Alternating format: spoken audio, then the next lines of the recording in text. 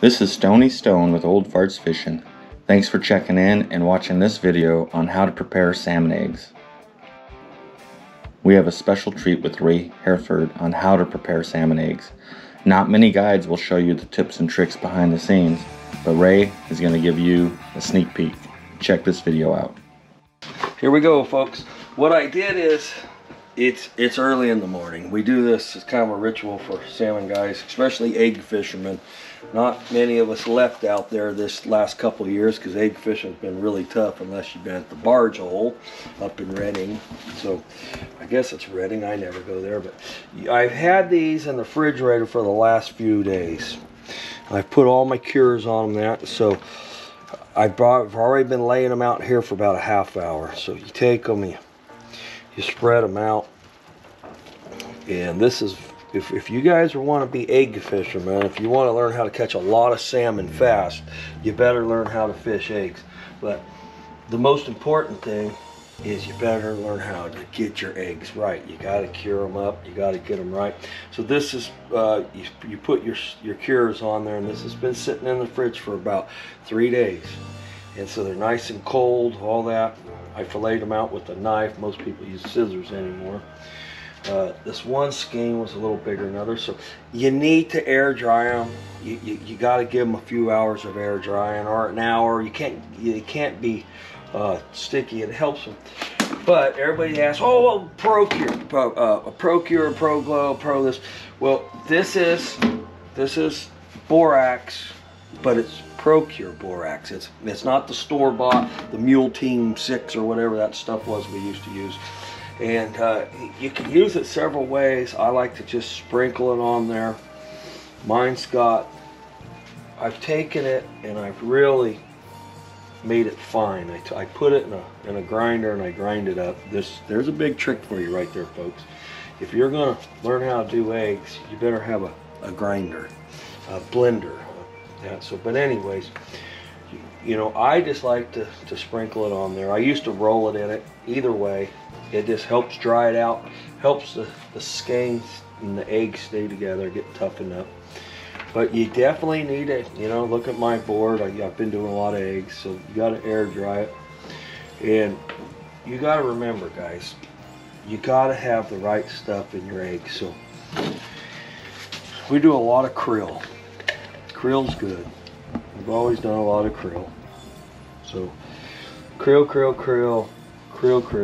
So just so you know, I mean, we're helping you guys out. I'm not going to be around forever. I'm definitely getting older. It's been one of the toughest salmon seasons. Eggs haven't been working this year, guys. So, I mean, up in Redding, you can. But the rest of it just hasn't. Eggs haven't been your ticket. You want to use spinners, Sac Metro, trolling. Jigs have been really good. Everybody knocks the Gibbs minnow, but a 1 ounce Gibbs minnow this year has been getting bit as much as anything I've seen.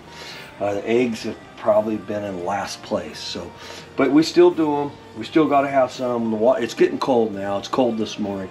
You come out early before you go, and you air dry them. Then we're going to, once they're pretty much air dried. So you take a paper towel. There's a bunch of different ways, but I like to take them, fold them back up the way they came out of the fish. That's only a half a skein, and then you just roll them up. We call them a burrito. Some guys fold them up in nice little neat squares and they stay really dry. But after you do this, after you cured them up, you put a little bit of borax on there, and you roll them up. They have to sit in the refrigerator for 2 weeks. Don't touch those for 2 weeks. If you have to touch them and you have to go fishing before 2 weeks, there's got to be some other way. And you got to watch the refrigerators, because the refrigerators will get these towels wet. The towels get wet, it'll mildew, it'll mold up on you. So you got to check them all the time, make sure your towels aren't getting wet in your refrigerator. But now a quick way to use them, because it's pretty cold out right now, so you could take these, roll them up like this, stick them in a Ziploc bag, and leave them outside till it gets hot. I mean, it's 54 degrees right now. Leave them outside till it gets 70 degrees. Just leave them out, let them cook. Put them in the refrigerator. The next day when it gets below 70 degrees, I like it 60, 45 and below, really in the 50s, then you just leave them out. You leave them out for 3 or 4 days. You smell them, you watch them, you make sure they're not getting rotten.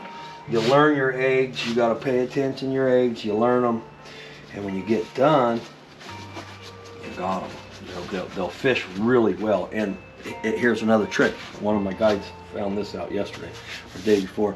You take your eggs when you're done. You'll have leftover eggs. Just take a couple pieces to all the pike at the boat ramp.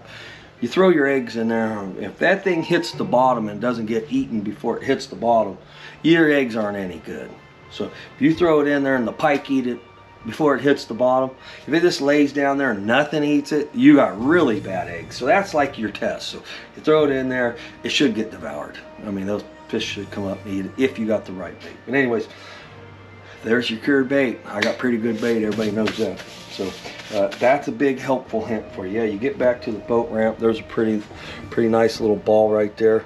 You're gonna take that, flip that in the water, figure out, this is a screen. Under my screen I got catches down here, boxes and that. And then in here, this is my mix for my, this is like you'll take,